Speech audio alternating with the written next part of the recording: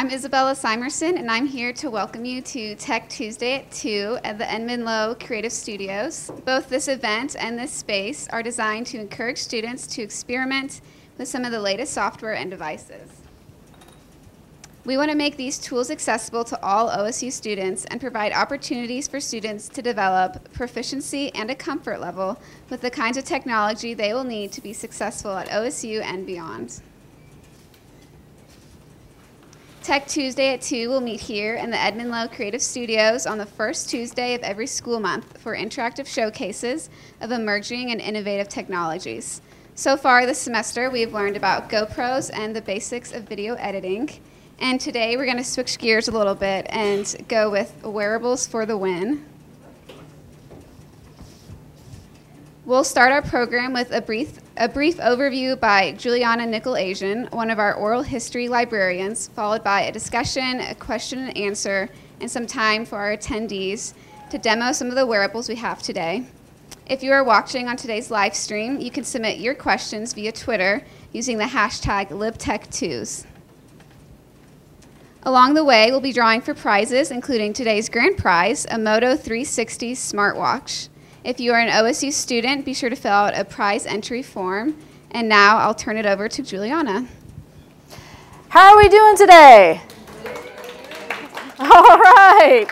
I will try to project, so if you can't hear me, let me know. So the plan for today includes a brief overview of wearable technology, and then we have some wearables for you to try out after our short talk, from Google Glass to Google Cardboard, Mayo, which is a wearable mouse, and we also have several smartwatches for you to explore and tinker with. But first, what comes to mind when you think of wearable technology? And for this, normally I'd have you shout it out, but I'm going to have you raise your hand so Isabella can capture it for O-State TV. What comes to mind when you think of old school wearable technology? Old school, people. All the way in the back.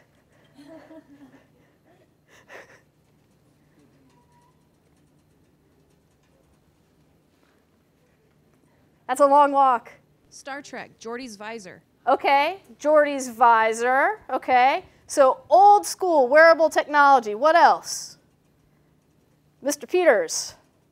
A watch. A watch, a watch, absolutely. Any others? Okay, so I always think of, the Casio watch with the cool calculator. You ever play with those? I think that was a cool piece of old school wearable technology. What about headphones, right? We wear headphones all the time. They may not be smart, but that's wearable technology we've probably interacted with at some point. You ever play laser tag, right? I always think of those laser tag receivers. You're wearing it on your person and shooting that laser gun at it. That's wearable technology. Of course, if I say Walkmans, some people in the room will know what I mean. The old thing that used to play music and later cassettes, and you would strap it to yourself and you could walk around and strut. That's what I think of when I think of old school wearable technology. But wearable technology has come a long, long way. And one thing is pretty clear. Manufacturers love you guys, those in the demographic of 16 to 24, because you want wearables. You want wearables. So thanks to smartphones and how much these units have changed our lives and have become integrated into our lives, wearables seem like the next step. They're poised to make our lives easier, more efficient, and even smarter. Now, they're not going to go to class for you, right? You got to do that. But these wearables, not just the standard glasses and watches, but the industry has taken note and have thought about how wearables can impact niche markets as well, from fashion to jewelry, pets to parents. So what exactly is wearable technology? Well, wearables are something that can be worn on your person. They are built using advanced technologies, often include sensors, and can connect wirelessly to other devices, such as your smartphone. Wearables have to do something else, okay? And this is what makes them smart, right? It has to go beyond owning that pair of headphones. That headphone has to respond when you swipe to go to the next song. Maybe if you tap it, it purchases it. So it has to respond to your behavior. Additionally, wearables help us tap into the notion of our connected self. We have so many different pieces of technology that we integrate with and we interact with every day. You may use a pedometer.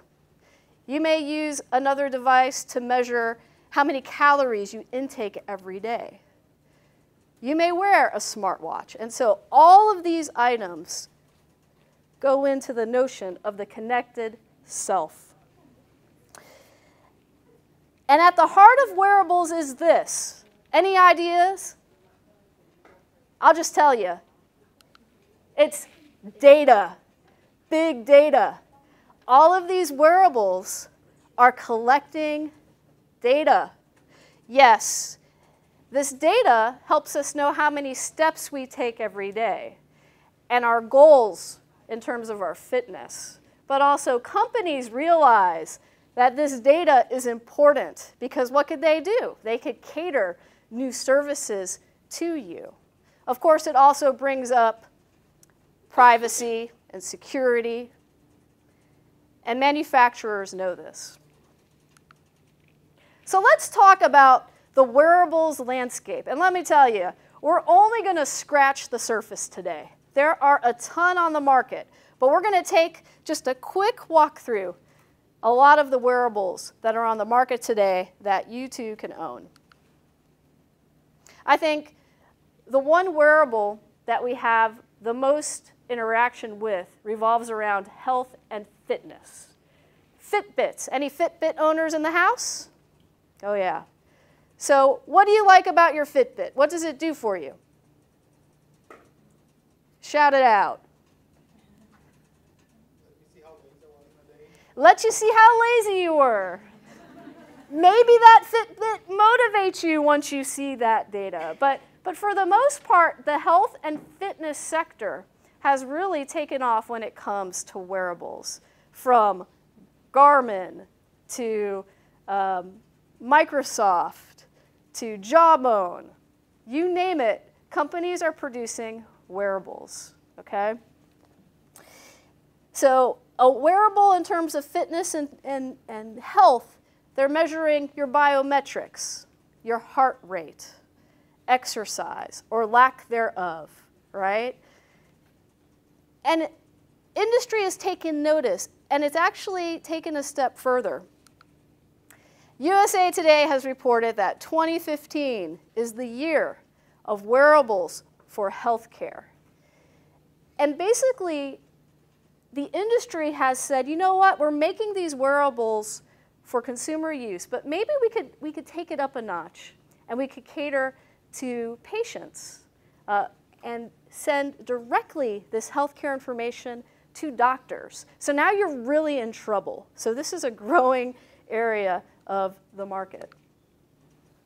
Oh, watches, watches. Smart watches in the house? We have a few, right? So smartwatches are great because they're able to provide a snapshot of what's going on in our lives, primarily related to what's happening on your smartphone, and send you updates. But it could do other stuff as well, because I could say, play 80s music, and really any minute now, it's thinking about it. Maybe if I get closer to my phone, and now Bobby Brown is playing My Prerogative for everybody who loves 80s music. But you could do all kinds of things. You know, Samsung, Sony, Motorola, LG, they've all been in the smartwatch business for some time. And in April, Apple released the Apple Watch, helping to further grow the watch market. Smartwatches are worn just like a regular watch, only they're paired with your smartphone. Some also record fitness data, such as steps and calories burned, exercise and heart rate.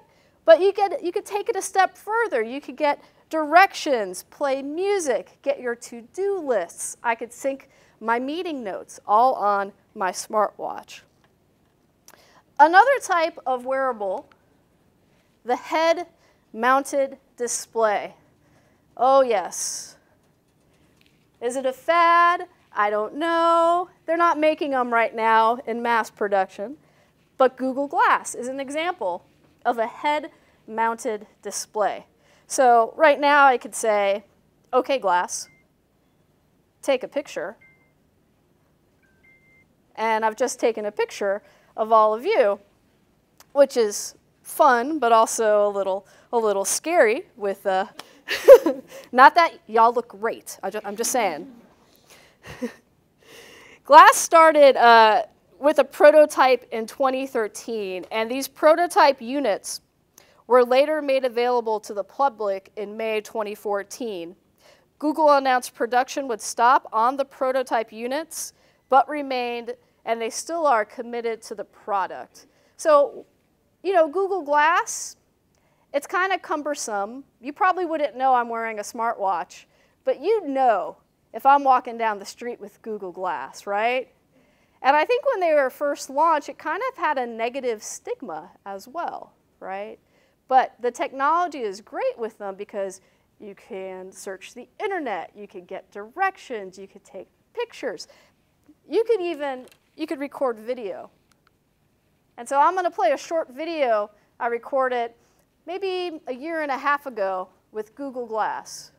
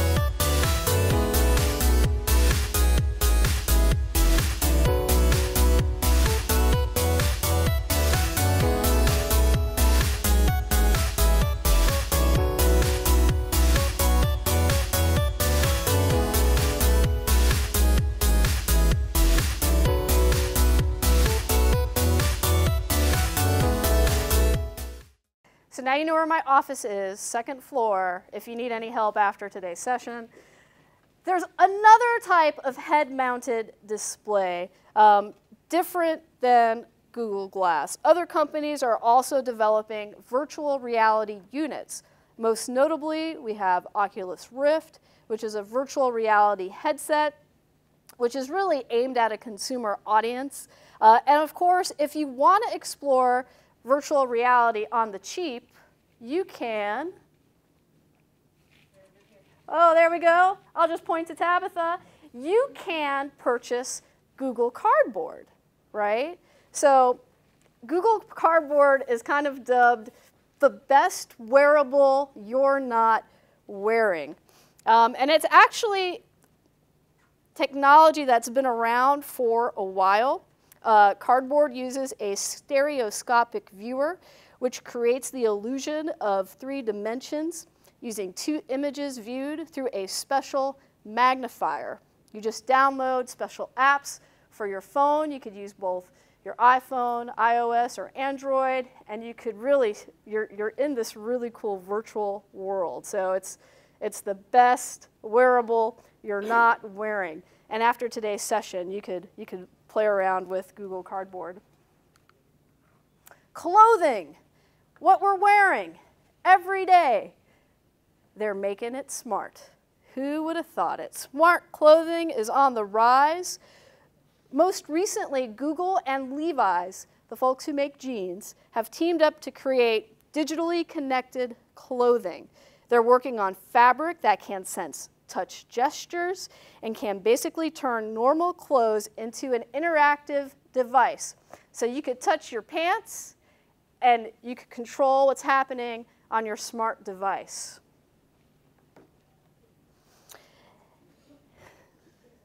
Watch out, big brother. No inappropriate touch. No, sorry. So you could connect to apps, services, or phone features. Others involved in clothing production include Ralph Lauren, they've created a smart shirt to track distance, calories burned, heart rate, stress rate, and intensity of movement. Digisole is a new startup, and they make smart soles for your shoes, and they warm your feet, controlled with your phone. It's unbelievable. Running shoes, running socks, dresses, maternity clothing, they're all being developed for the wearable market. Jewelry, ladies. Who doesn't love jewelry, right? So wearables are starting to cater to niche markets, including fans of jewelry. From wearable cuffs to rings, pendants to necklaces, tech companies are starting to enter the market in full force, adding utility beyond accessorizing, combining style with smart technology. And a great example of this is Ringly, what you see on your screen. And Ringly, what happens is it's tied into your phone via Bluetooth. So whenever you get a text message, a phone call, an email, Ringly will vibrate or change color. So you know. So Ringly. And you know, they look good. They're really catering this design to a specific clientele. They're really aiming at these niche markets, and I think this is something to watch. So watch out for wearable jewelry. Headphones. Okay, so there are headphones out there on the market that are super cool and give you awesome sound, right? But do they capture your biometric data? So now we're starting to see manufacturers like Braggy really taking advantage of this. And I know that these look really big on your screen, but these are earbuds. These are earbuds. And they can measure all kinds of things, including your biometric data. It lets you, of course, listen to music, answer phone calls with your earbuds. That's pretty neat. Many are being developed because your Fitbits do an okay job, but when you start taking your temperature and measuring your data via your ears, you're getting a better reading. So expect wearable headphones to really take off as well. Now, of course, we can't forget about the kiddos, right? A lot of wearables, they're trying to gamify them for kids. And so you see a lot of wearables being developed for kids who take insulin, to encourage them to take their insulin and monitor their glucose levels.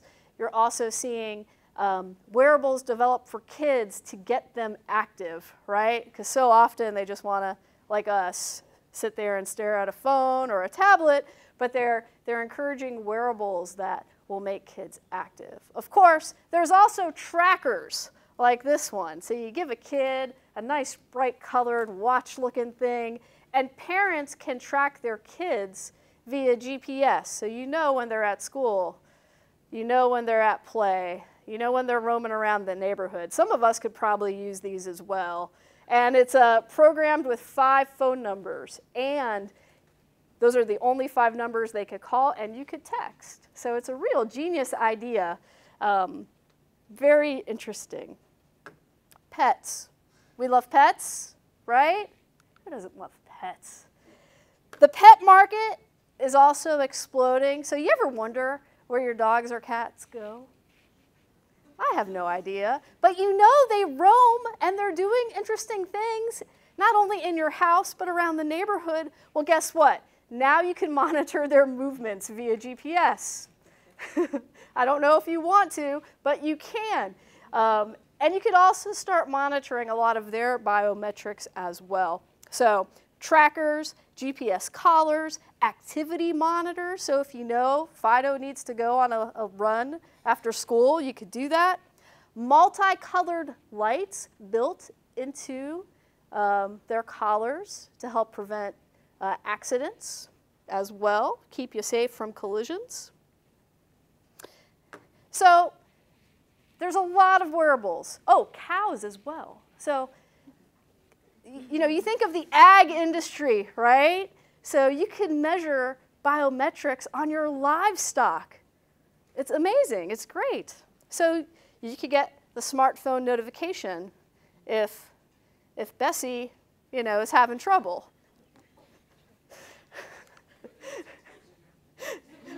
I bet it does. Go get Bessie. She needs some hay. So where do you think the future of wearable technology is headed? Where do you think it's headed? I'm waiting for my implant. You're waiting for your implant? You are? I am. I don't want to carry water anymore. Yeah, implantables. Implantables are on the scene. So when we think of the future of wearable technologies, you're going to think implants. Implants. Can you imagine checking out your library book up front and just scanning your tattoo barcode? Or having your cell phone, your smartphone on your arm, and you just touch your arm, right? So, Shannon? We do, yeah, absolutely. So improving hearing technology. So implants are on the rise. Of course, we see this in pets as well, right? We microchip our pets, right? So think of, for humans, more tattoos, right? Barcode scanners on your arms.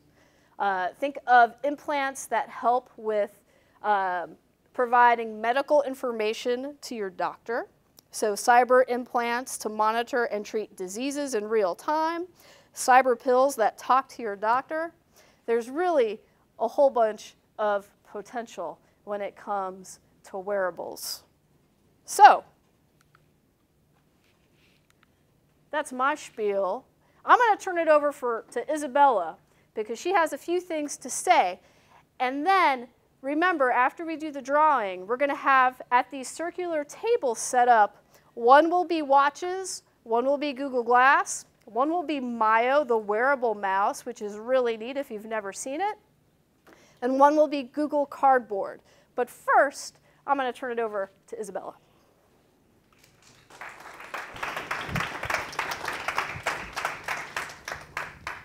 Okay, thank you for listening to Juliana's little speech. So if you want to know more about any of our tech-related topics, I encourage you to visit with any of our event staff here in the Edmon Low Creative Studios, or you can check out one of our logins for lynda.com, which offers thousands of online training videos for a number of tech-related topics. Our next Tech Tuesday at 2 event will be February 2nd, when we'll present In the Door with InDesign. So participants will receive an orientation to Adobe's powerful page layout software And as always, we'll have some great tech-related prizes. So at this time, we're going to draw for our grand prize.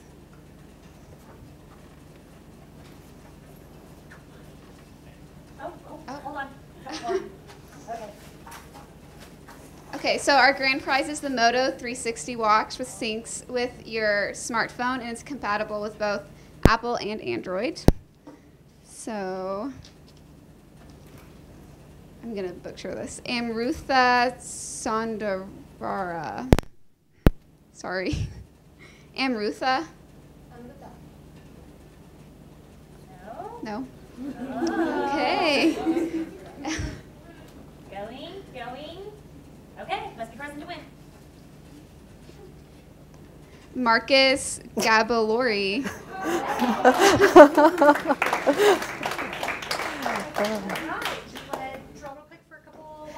Yes. Okay. We'll draw Okay. some smaller prizes. I have a special announcement. So Marcus, yeah, he's very hip with the wearable technology, and he wants you to draw again for the smartwatch. Okay. Thank you.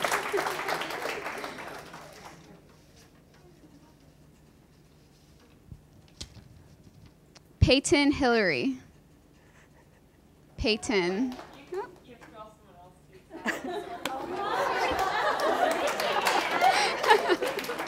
Okay. Okay. Tatiana Chapman. Awesome.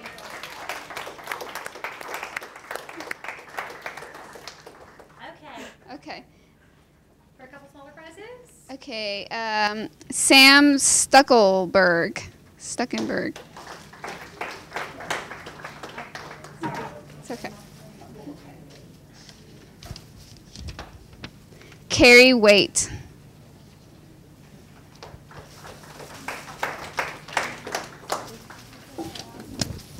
And Hannah Littlefield.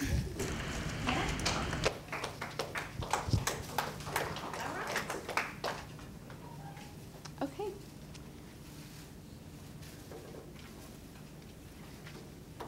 So there's lots more chances to win at other Tech Tuesday at 2 events in the spring. And in the spring, we will be presenting a total of $600 for our new Library Creativity Award.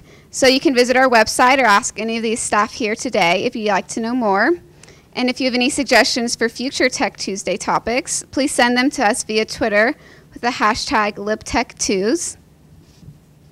Thank you to our friends at O State TV for hosting today's live stream, and goodbye to everyone who was online with us today. And now we're going to get on to the hands-on demonstration.